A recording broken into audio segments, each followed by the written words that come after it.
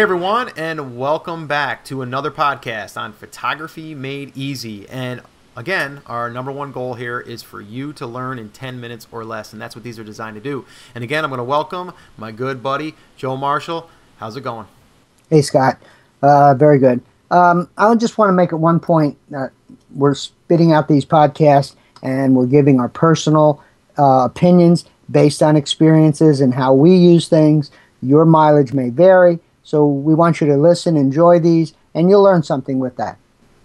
Yeah, that's a great point. Again, we're just giving you our opinions, our experience, our trial and errors, and hopefully you can learn something from it and choose what you want to learn, from it, and choose what you don't want to learn. We did a podcast recently on a JPEG and a RAW, and some people love the RAW thing. I personally don't. Joe, I know you personally don't. I see the advantages to it, but it doesn't mean that I want to go that route right now. But there's a lot of people that are using it, so you know what? Knock yourself out, and if it works for you, it works for you. So again, we got to keep this under 10 minutes because we want to keep everybody moving, right? So Joe, I think this question came in more towards your side of it because you're the guy that's got all the techie stuff, and I think it was about sRGB. So why don't you just dive right into that question? I think you received it from Rodney, wanted to know what you shoot and what I shoot, and what does the lab prefer us to shoot in? All right, yeah. Well, that's what we got as a question is what do we set our camera at, RGB or sRGB? And if you don't know, there's two versions in there for the color flow, and there's a setting in the camera. Basically, what happens is you find out the lab you're going to do. Now, we're not talking about printing yourself right now. The lab. Now, there are Kodak machines based in the New York area around. There's Noritsu, which is a model that some labs use. There's a Fujitsu and Fuji Pioneer printers. I think Sam's Club, places like that use them. Those, other than the Kodak is RGB. The others are sRGB. So you don't want your camera having it set for one way and sending it to a lab who can't do the right color. Your picture will be off, and you'll say, why? And the lab will say, why? We can't get it. They'll finally figure out that it was sent to them in a wrong format. But basically, if you like the lab you're using, find out, just ask them, what are your pictures based off of? And then you set that in your camera. So even though there's a theoretical preference, and you'll see it, and it's just textbook theoretical, that RGB is the best gamut for colors, it doesn't mean that's what you use if your lab doesn't. Okay? And it doesn't mean go find another lab, because there are some labs that you want the rest of your life. They do so much customer service, and even the little proof sizes are color adjusted, whatever. So you have a lab, and that's why you like it, and go to it. So you just find out and shoot for them.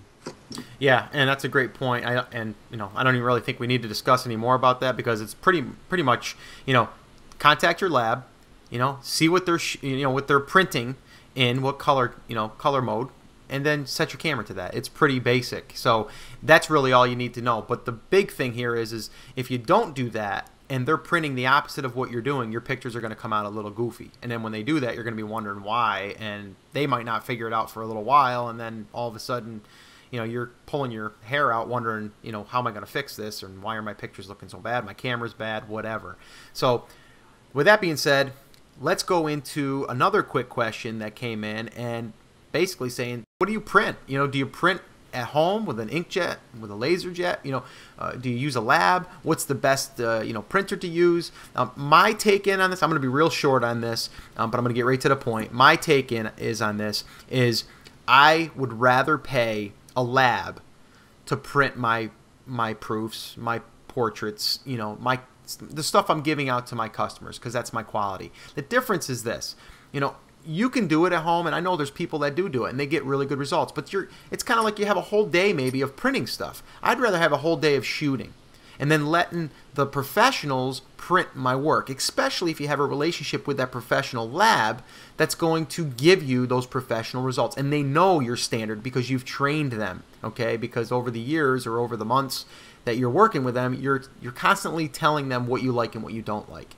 That's very important to have a good relationship with your lab. So my thing is, I don't want to monkey around with it. I use my inkjet for printing out flyers, for printing out, little promo pieces and stuff like that. If you're at a function where you want to do on-demand printing, then yes, you're going to have to come into an inkjet or a laser jet. So that's my take in on it. Leave it to the professionals. Have a lab print your stuff. Joe?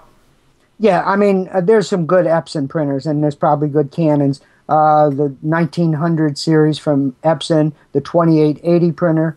They're pricier, but you're using up to 8 inks now. It used to be 4 and 6, and now they're up to 8. Some of them are using an orange ink. Some of them are using 3 different kinds of black when you want to do black and white ink.